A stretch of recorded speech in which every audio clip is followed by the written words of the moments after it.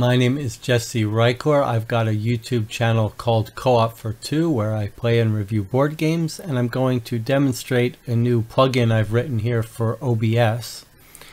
It's called jrDockie, and what it does is let you save and restore configurations of your windows, and I'll just quickly show you it in use and then tell you a little bit more about it. So if you look under Docs here, you'll see a new menu called Dock Sets.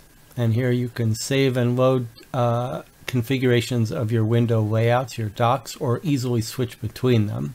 So I'm just going to show you here. I'm going to switch to a layout I've saved called Live. And this is on a very small monitor, so everything is a little bit compressed here than it normally is. But here's the layout I use when I broadcast live with the big stats panel on the right. I don't need panels showing my scenes and sources.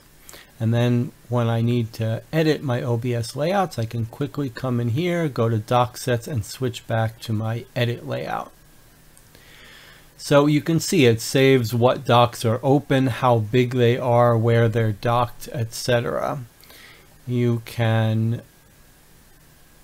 have one option you can set here, which is where the new Dock Sets menu is displayed. If I clear this and hit apply, you can see now it's added a new top level menu. You can load and save dock sets explicitly this way, or jump to the directory. All dock sets are just saved in plain files, and so you could move and rename them and delete them.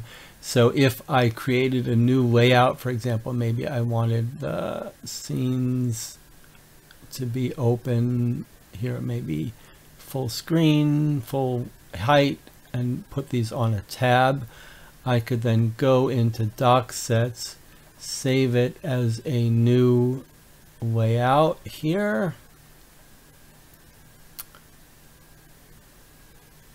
Called new layout, let's say. And now you'll see under Dock Sets we have the new layout, so I could switch between live and the new layout that you saw me just configure. There you have it. That's all it does. But if you're using OBS to broadcast live, it can be very useful in quickly changing between different layouts.